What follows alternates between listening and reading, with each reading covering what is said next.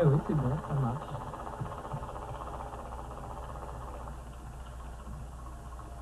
Oh là, oui. C'est flou, là. C'est flou. It's blurred. Oui, alors là, j'ai 15 ans. Là, ça se voit. Ça, c'est à l'époque de I'm Nana. 15 years old there, you can tell. Were you already obsessed by dance at that age? I wanted to be a star when I was little. Since my first dance classes, I thought of nothing else. I worked on all those variations. Everything that you can see there was with the aim of becoming a star dancer.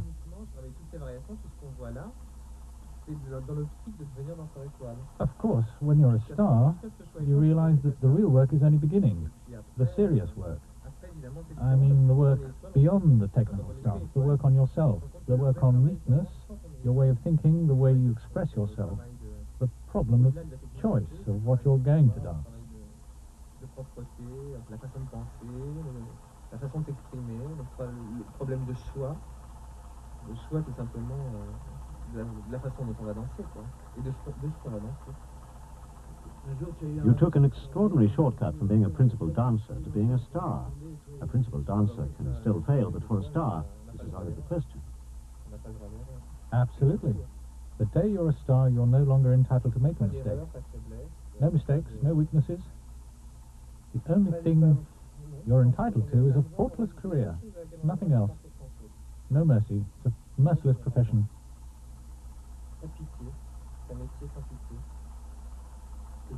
And did you know all that then? Yes, of course. Who taught you that? Bozzoni or the Paris Opera? Both. Max told me over and over again, because obviously I'm not a workaholic. Yet I worked for hours and hours and hours, but Max would repeat it over and over again. There were exams every year at the opera, and the only escape, the only possible way out, was to come top, to be the best. I was brought up like that, rather the way a racehorse is trained, and that's the result.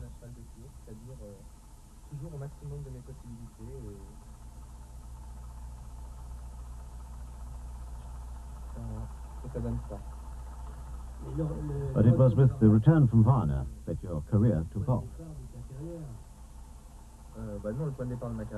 No, my career took off with Max. I did my first performances with him when I was 10 years old. That was when I knew that I would continue no matter what happened. It was on the return from Varna that my media career took off.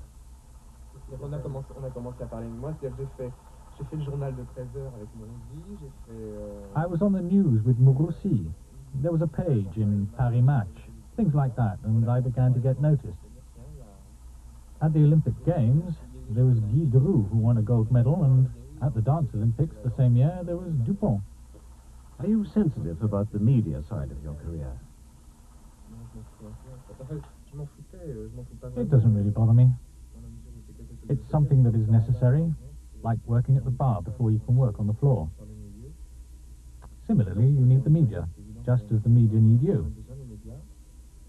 It's normal to be interviewed, to talk about myself. People want to know what's happening. I need them to know.